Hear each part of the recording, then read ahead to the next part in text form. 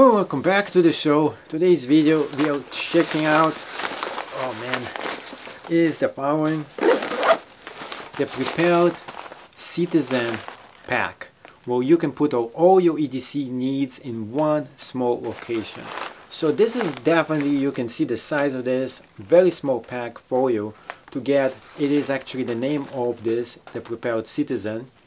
And for those of you who are not familiar, Maxpedition makes really cool kind of gear, army-like and so on. So I put all the EDC kind of stuff in here so you can see how good of this thing is and what kind of stuff can you stick in here.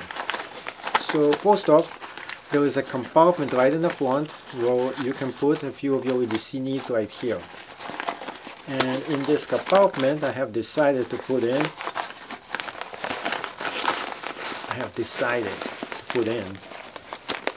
my EDC knife, and this is where it goes in here, right inside the pack. So if you have a big knife that's compact, you can stick it right in here. You can stick other stuff like maps, compass, you can put your phone, all kinds of stuff right in here. There's two ways to access this bag. One, you unzip, and the reason why you can unzip it is it's made for concealed carry. Now I don't have an actual concealed carry, but I do have a BB gun, so I put it in here just to show you how it actually looks like. Let's say you unzip this and you get your BB gun out. So that's a BB gun, it's not real. But I just wanted to show you that you can actually fit this in. There is a place you can just put it in. It's not really made. I'm not sure why there is no real compartment in here for it. It's kind of like either loosely inside here, or you can try to stick it inside this thing, but it's not the best. So maybe if the gun was much smaller it would work, or maybe it would work. You can just get it out right from the front in case you need to. So that's for the people who have a concealed carry and they want to get this out.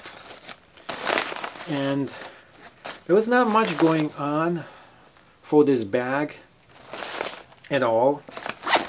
On the top, so the bottom here, and this is the concealed carry here, that you can open up from the inside. So it's actually strapped in.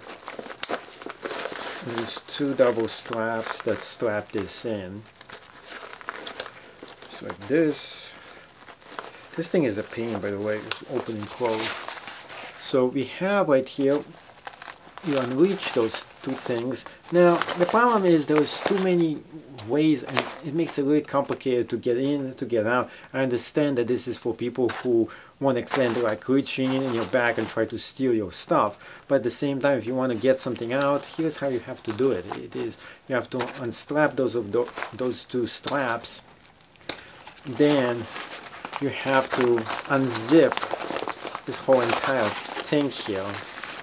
I'm not sure who is the genius who decided to put the zipper all the way at the top of this. You have to first of all open it all the way up, then unzip it from the top and to get all the way in here.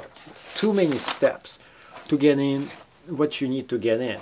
Much have been faster for you to just open it up from the top and just reach in and get what you need out of here. So this compartment, although maybe for some people it could be exactly what you're looking for, is just too many steps to get what you want. So the Maxpedition concealed carry over here, I wanted to compare this to the original Maxpedition, and this one is much bigger version. And when it comes to both of them, you can tell the difference that this is almost twice as bigger as the concealed carry edition. And in the back, the mesh material is a little bit better as well, versus this one over here. This one looks way cheaper. The strap is not my favorite. I actually think this is one of the worst straps I ever seen. This strap was much more better. in a lot of ways this is a downgrade, and in another way this does look like a school backpack.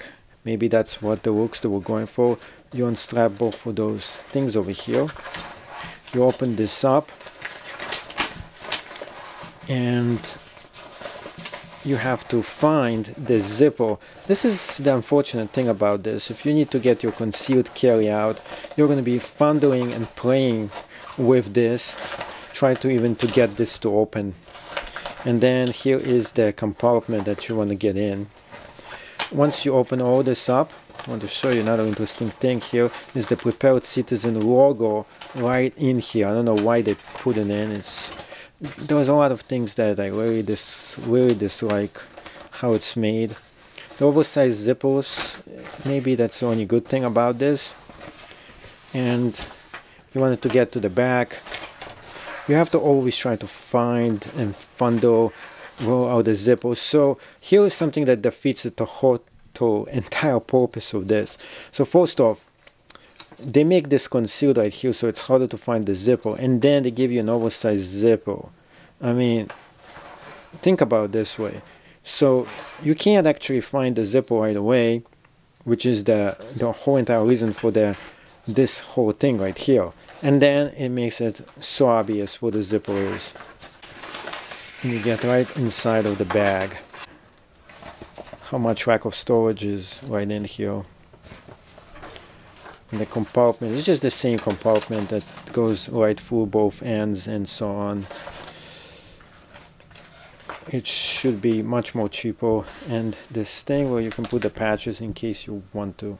And nylon material, like really ballistic kind of material. And no, it's not bulletproof, it's just kind of a ballistic kind of nylon. The material is exceptionally nasty. Like when you feel it, it's like, it doesn't feel good on your hands. It might look good. I wanted to get the backpack, I accidentally got, this is actually a gray one. It was pictured as gray, it says black on it. Well, guess what? It was actually gray because of the picture, not black. Now, opening this up, you get the big compartment over here. And the next thing is about this thing is exceptionally small. You're talking about, look at the size of this thing. For 70 bucks, you're getting almost nothing. Now, talking about inflation, well, this thing got totally inflated in terms of price. Maxpedition always is more expensive, but this bag is just a joke when it comes to what you're paying. It looks like a lunch bag. Now, the strap is just terrible. The strap is even worse than anything else I've ever seen. So you can put this as a sling bag, and potentially if you do this, you can potentially use this on both sides. You can attempt anyway. Guess what? Nope, nope, no, nope. No, doesn't work. Doesn't work. I tried. But this thing gets a D- just the way it's made. It is just small. It is really uncomfortable. The sling is just bad. Do not get this. I mean, it has its uses for EDC, but in my opinion, there is so much better bags out there, and this one is just not it. So if you're looking for some quality EDC bag from Maxpedition, this is a big letdown. I like the company, I like what they used to make, but I hope this is not the way they're going in the future. And this thing, you can just put a few patches in here. I wish this wasn't here either. It just looks ugly in my opinion. But overall, this whole entire thing is a huge fail from a great company. And I hope they understand that they shouldn't make those things. This should be maybe 20 bucks tops. And it is just bad. Stay away from it. Don't buy it, in my opinion. But do subscribe to this channel and see you in the next video of the show.